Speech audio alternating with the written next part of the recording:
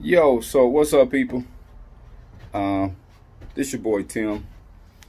I've never recorded anything and put it on YouTube before, so this is my first time.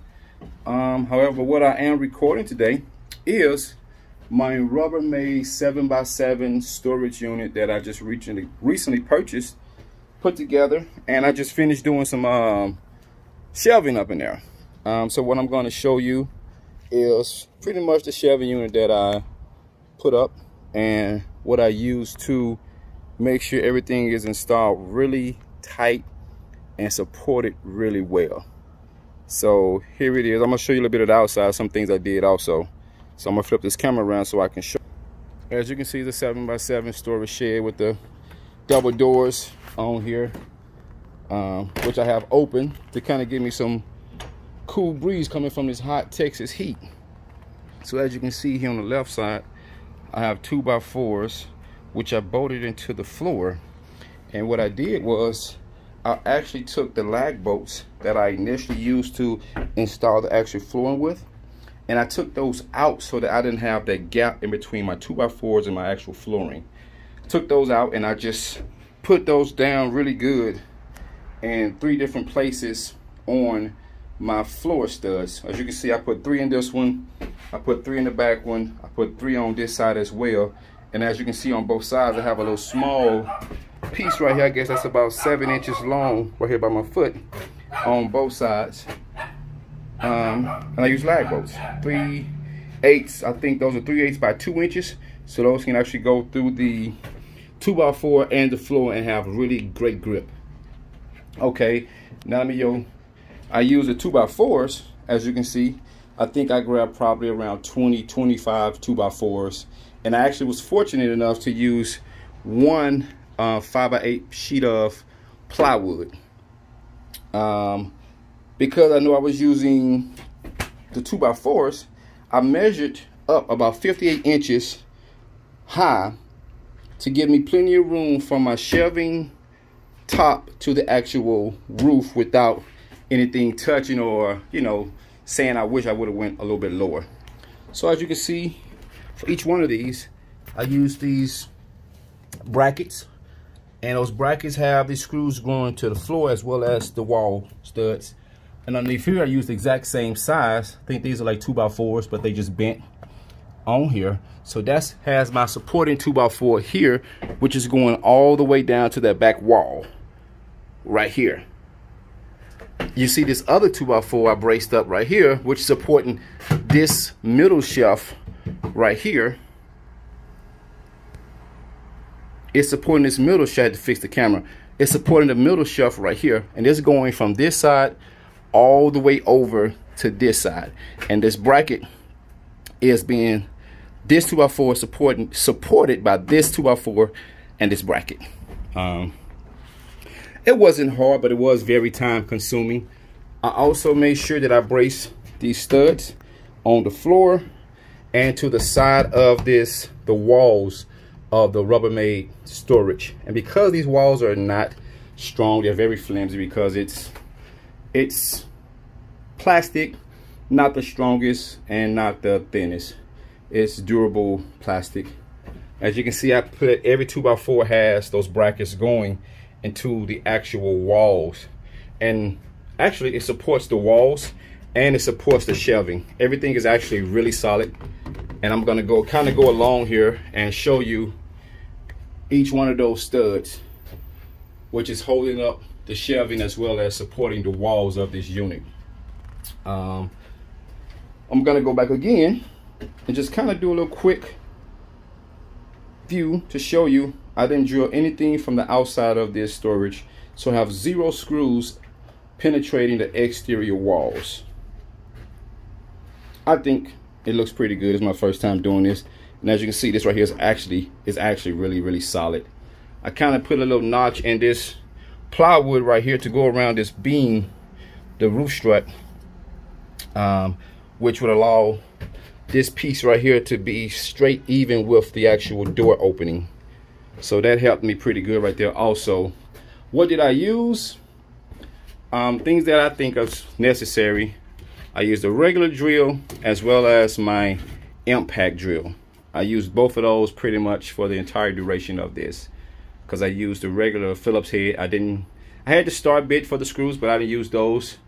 I don't know why, but I had plenty of the regular Phillips head or crosshead, if anybody want to say that I use for the everything pretty much.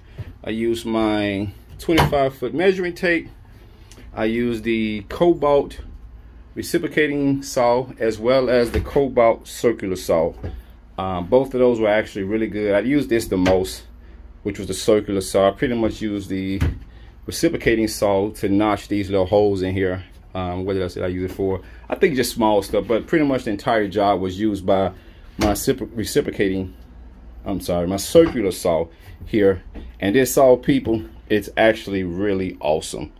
This saw, I mean, it's like a hot knife cutting through butter. So I use that. As far as screws, I did use the Deck Plus, which I got it from Lowe's, and these are 10 by 3.5 inches. The reason I used these were actually for my base, my actual structured floor, or the foundation as you may call it. And the other part I used it for was for this one small piece right here, because I didn't have any lag bolts. So I didn't want to go back to Lowe's and just buy one lag bolt and come back home. So I just used those, and because those are 3.5 inches long, it gave me plenty of meat to attach to that 2x4 as well as the subfloor. I used the other exterior screws. These are 8 by 1 5/8.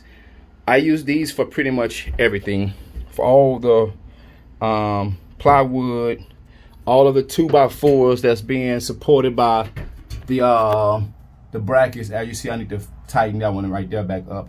So I use these for pretty much 95% of my job. And again, both of these I got from Lowe's. This set I had prior to starting on my shed, because I redid my actual fence post. So I use these, and this Grip Right brand, excuse me, this is from Home Depot. The actual Fast and Tight, both of these are from Lowe's. So I already had these prior to starting on my shed. That's why I used the rest of those, and I was at Lowe's, so I ended up buying this from Lowe's. I used the metal Phillips, and these are 10 by 3/4 inches long. I use these because, unfortunately, I could not find the screws. Like here, they came with the shed. I had a few left over, and I could not find the remaining screws I had left. So what I did, I went to Lowe's, and because I put some shelves up in my garage, I had some screws that are very similar to these. These also came from Lowe's, and as you can see, these actually supported all of the brackets. These are in every single bracket that I just did. They're not going to the exterior side of the shed. As you can see, there's actually no penetration from the inside. These are the screws. They do not penetrate the exterior walls at all. So I think that overall, first time doing it, everything came out actually really good and very solid. So here's the screws I use for the brackets to the walls, as well as the 2x4s. Those L brackets, they're just like this right here, except some goes to the wall right here, the back wall, and they connect the 2x4s. And this wall is very solid. It's not going anywhere. As you can see, I gotta tighten up this screw again. But I'm gonna go back and get a few more brackets for this back wall. As you can see, it kind of pushes back just a tad bit, not a lot. But I'm gonna get a couple more brackets, and what I'm going to do is I'm going to support my wall from beneath here so no one can see those brackets. Probably do that today, tomorrow, sometime soon. But overall, I think the shelving came out awesome. They are not super wide, but they are wide enough. This back shelving, actually put this one, because it's the back, I actually cut this one about 22 inches wide. The side shelving, these are actually 11 inches wide. And I cut these shorter, this one and this one, because I have this back piece. And if you're wondering how I get this long piece in here, because it is the exact same diameter of the entire width of this shed, I cut it, but then I realized it would not fit on my shelving. So what I did, I cut it, and then I just came right here and I just cut it right down the middle. And I cut it in the middle because, as you can look underneath here, this stud right here gave me that support so I can screw both of those into to go along with this cross support piece right here as well. I don't see this going anywhere for us falling from weight or anything like that. I have more than enough weight supporting, studs supporting my shelving. I'm happy with the job. Hopefully this will help somebody else.